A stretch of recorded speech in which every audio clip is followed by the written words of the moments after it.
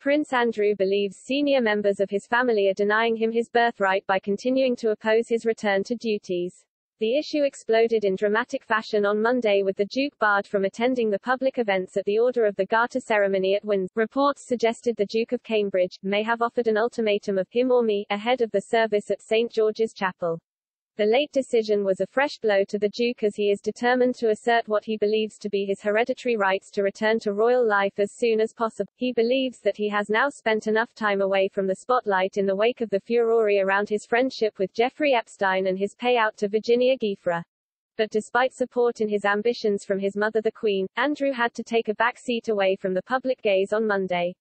He was originally due to appear, but after discussions between senior family members it was decided it would be best to restrict his attendance to the event's private lunch and ceremonial inside the castle.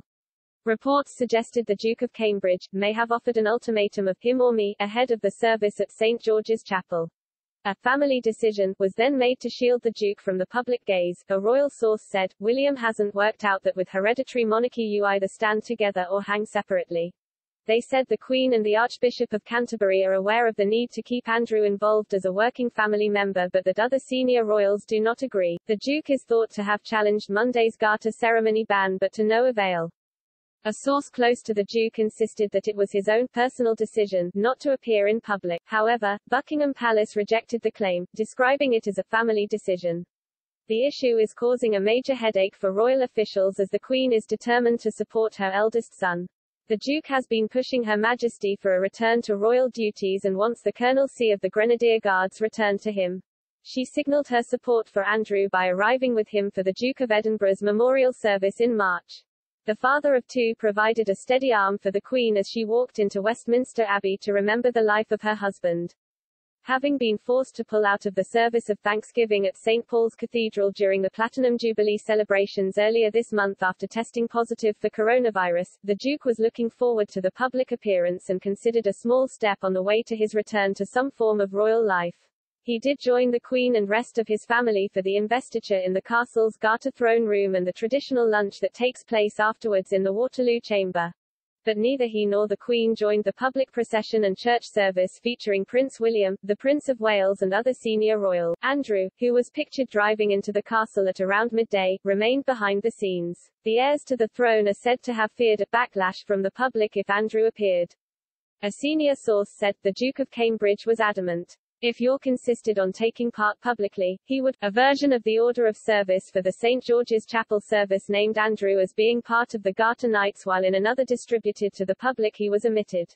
Joe Little, managing editor of Majesty magazine, said, clearly it was the intention he would be there, as he does feature in one of the lists, so it's not a media invention he was going to be there. Until recently that was the intention. Interesting that the family should need to intervene on something like this and to pull him back, but clearly that's what it takes. Mr. Little speculated the events of Garter Day may cause Andrew to reassess his future and how impossible it is for him to return as a working member of the royal family. When asked about the move to remove Andrew from public view, Mr. Little said, I think the decision they've made is a sensible one. I think they're fully aware of the public's opinion of the Duke of York's conduct and that this is very much a damage limitation exercise on behalf of senior members of his family. Andrew, who is a Garter Knight, was reportedly plotting the move as part of a royal return which would have seen him also attend Royal Ascot this week. A source said, he was confident and bullish he can make a comeback. Prince Andrew was set to appear at some Platinum Jubilee events earlier this month but caught COVID-19. The Queen's second son stepped away from public life after the furore over his friendship with paedophile billionaire Jeffrey Epstein. Andrew paid a reported £12 million to settle a civil sexual assault case brought by Virginia Giuffre, who was trafficked by Epstein.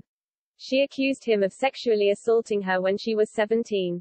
He denied the claims and does not accept any liability as part of the settlement but said he acknowledged Ms. Giuffre had been a victim of abuse. The monarch, 96, did not take part in the procession of Garter Knights because of ongoing mobility issues, but she did attend a lunch after the service, as well as the investiture ceremony. Former Prime Minister Sir Tony Blair, the Duchess of Cornwall and Baroness Amos were installed as members of Britain's most prestigious Royal Order of Chivalry at the event. Around 4,500 spectators within the castle walls watched the colorful procession of Garter knight and ladies dressed in blue velvet mantles, red velvet hoods, black velvet hats and white ostrich plume. Protesters gathered outside in opposition to former Prime Minister Sir Tony Blair being appointed. Dozens of Stop the War activists held signs reading Blair outside the castle grounds in protest at Sir Tony's appointment. It was announced in December that the former Labour leader would be made a Knight Companion of the Most Noble Order of the Garter, the highest possible ranking.